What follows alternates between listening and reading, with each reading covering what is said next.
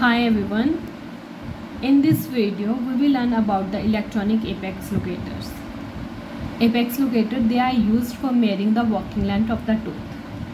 They will tell us about the apical constriction, that is a point where we have to terminate our endodontic procedures. The apex locators, they are available in the different generations. Let's study that. The first generation is also called as the resistance type apex locators. They measure the opposition to the flow of the direct current.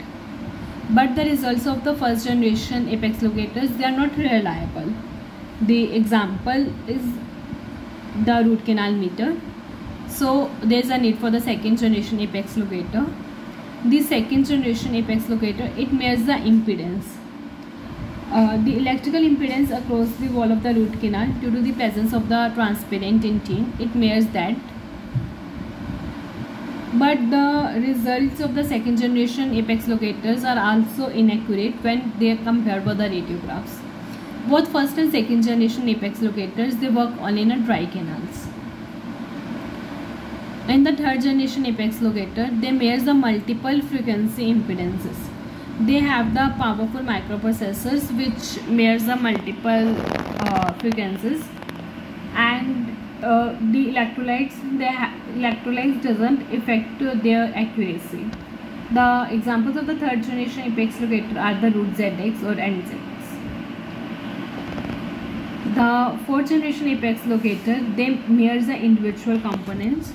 They determine the impedance at 5 frequencies and have built-in electronic pulsators. The example are Apex. So the basic principle behind the apex locator is that they measure the impedance difference. The impedance difference is highest at the cementodentinal junction. It is lowest at the corner portion of the duodenine, and as we progress from the corner to the apical, it is highest. That's the basic principle behind the apex locators. So the different components about the apex locator are, we have the lip clip, file clip, display screen, and a connecting cords.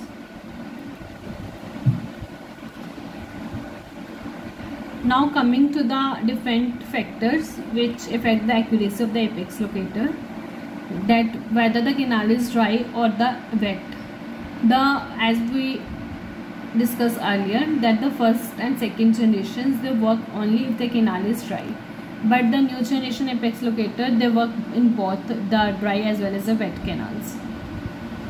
The size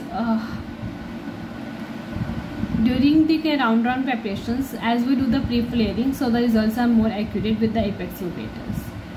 Normally file type or size, they don't have any effect in the accuracy of the apex locators.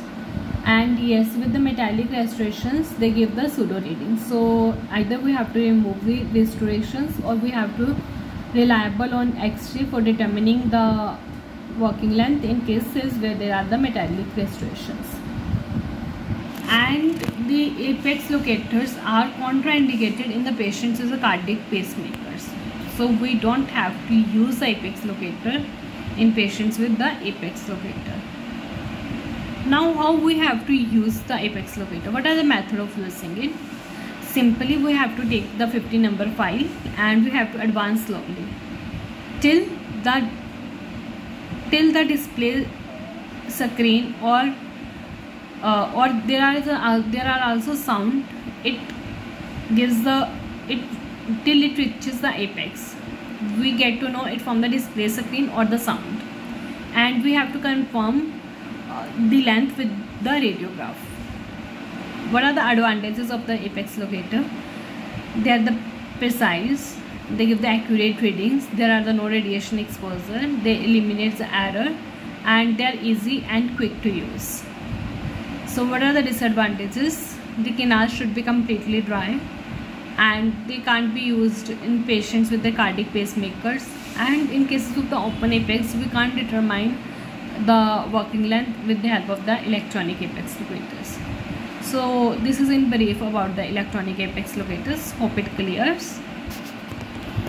Thank you.